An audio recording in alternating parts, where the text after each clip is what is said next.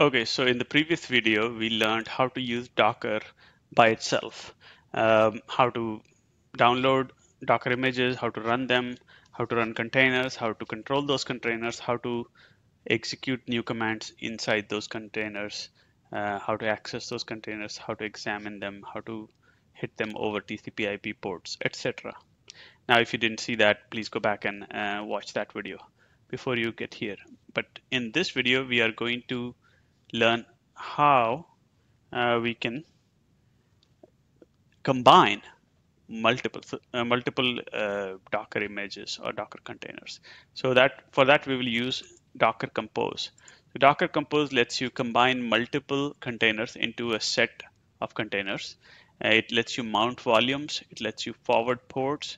Lets you set environment variables and container labels, etc. All of this in a file as opposed to on the command line, which of course is very helpful because that file can be, saved on disk, and then you don't have to type all those commands all over again, and you can also version control that file. So to learn more about it, you can go to this place, so which is this guy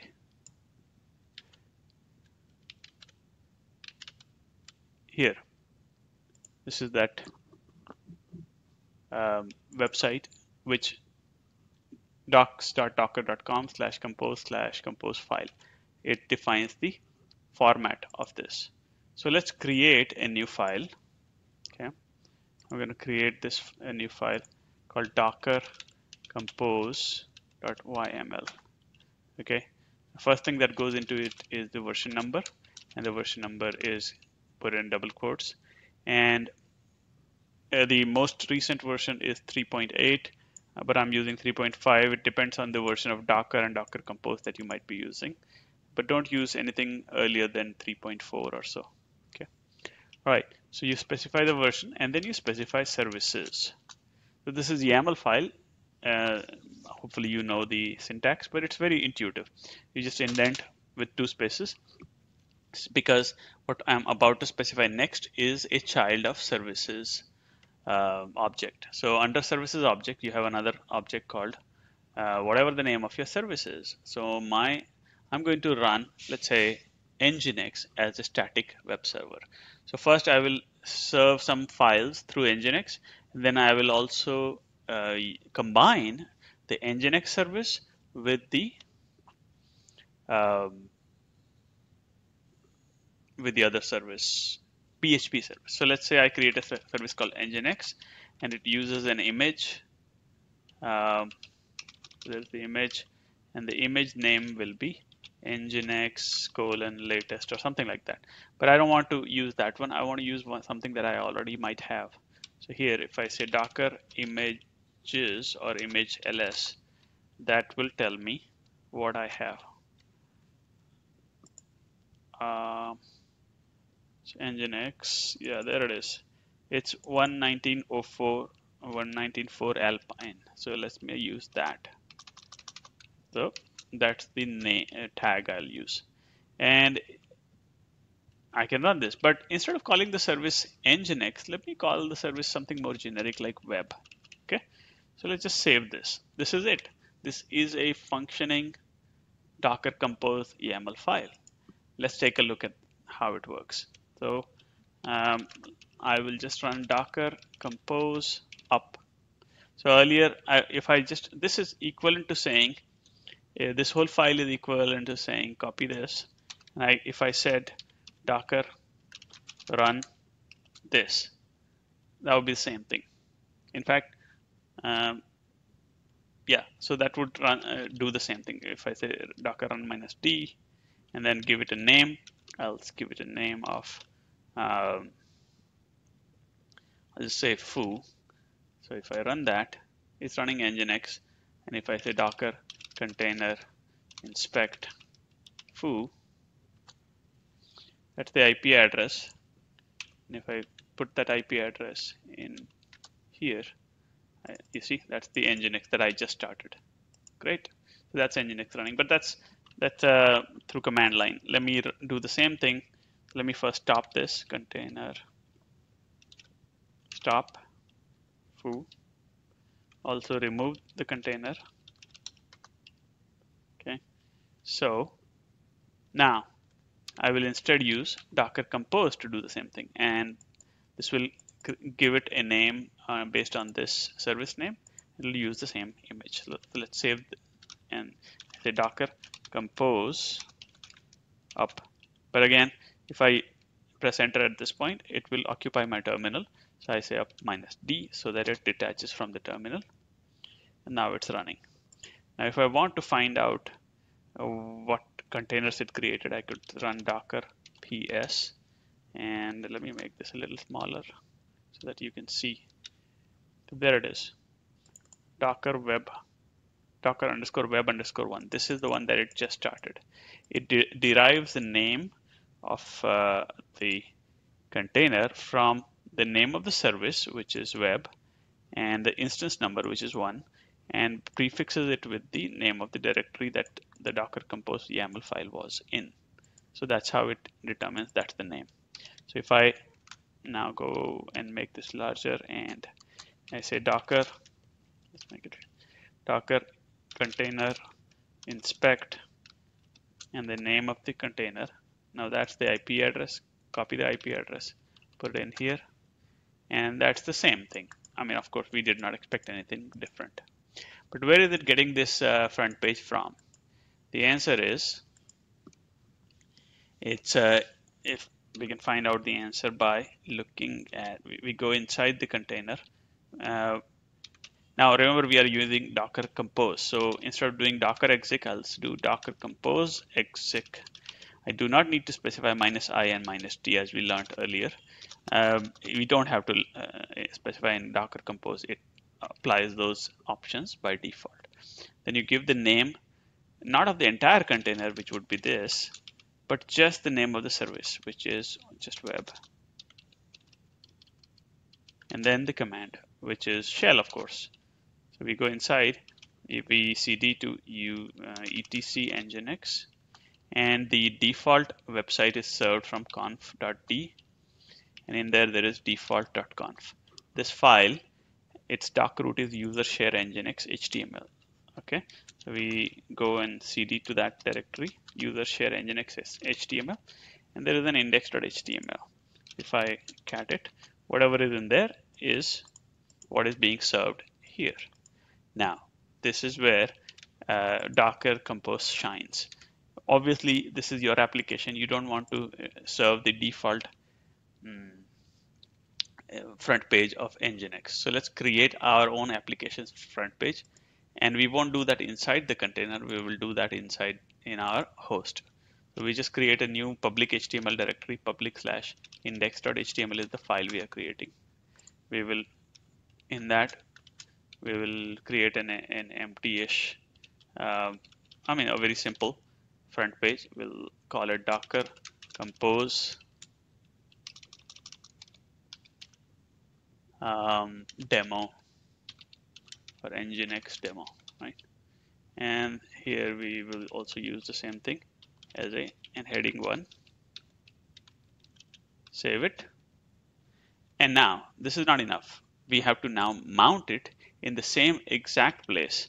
Remember, in the same this place. So let's copy this directory and go into docker compose YAML and mount a volume. So we say volumes, which is an array. Remember, this is under the web service. Volumes of array, which means we indent it and start with a dash. And then the host path of the volume, which is current directory /public, and the container path of this volume mount, which is user share nginx html. This is where nginx is going to look. This is the path that is the doc root of nginx, and that's where it's going to look for index.html. So save this. Now I don't have to, I'll exit the container, but I don't have to kill and this and stop and recreate and all of those things. I can simply say, because I made a change to docker compose YAML, I can simply say docker compose up -d. And that simply recreates the machine. Now it may or may not have changed the IP address. Let's see. If I inspect again, if I inspect, and the IP address is 172.22.0.2, which is the same one. So if I now reload, look, docker compose nginx demo. Excellent. If I make any change to this file, the index.html file, let's just add a paragraph, and I'll say welcome, save it, reload, and you can see welcome. Excellent. So this is already very, very useful, right? But it gets better. Imagine that you did not just want to serve static HTML files, you wanted to also do some dynamic stuff. Let's say with PHP. Okay, so we will create a second container, a second service actually, based on PHP. So let's do that. So I open a new service. Under services section, I have a subsection called PHP. That's the name of my service. And the image is going to be PHP colon, let's say 7.3-fpm-alpine. I like alpine images. They are nice and small, and they're very efficient. I give it the same exact volume also. I have to give it the same volume. If I don't do that, it won't have access to this, to this same path, because nginx is going to reverse proxy the request and forward it to PHP. And of course, PHP should have access to the same PHP file. Let's do that. So if I create a PHP file, and now that we have this, let's create a PHP file. We will create in public, create a new file called test.php. And if you don't know PHP, don't worry about it. It doesn't even matter. We are just putting in a very simple PHP info command. It'll just dump some information about PHP's, how it was built and what kind of extensions it has and what variables it has and what settings it has. Okay. So in index.html, let's give a link. So we copy this, a href, and link to test.php. And then here I just specify the name test.php. So once I do all these things, I can reload. There's a link to test.php. I click on it and it downloads test.php. Instead of running test.php, it downloads it. Well, that's because, first of all, the docker compose, remember docker compose, you can run ps to see what is running, and it is running only in this docker compose YAML. It is running only the web, not running the PHP part of it. So we can fix that by running up -d again. So now it's created PHP service, but if I now do docker compose ps, it still is, so now it's running the PHP FPM and nginx as well. Okay, now let's see. If I reload, click on, it still downloads test.php. It doesn't actually run it. So in order to make it run, what we have to do is we have to modify the default conf.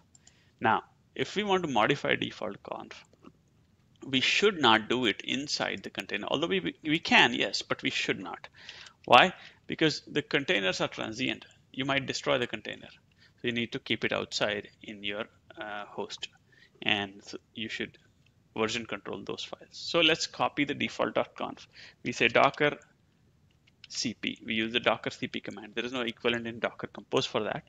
You give it the name of the container and the path, which is etc nginx conf.d / default.conf. And then this is the file we want to copy.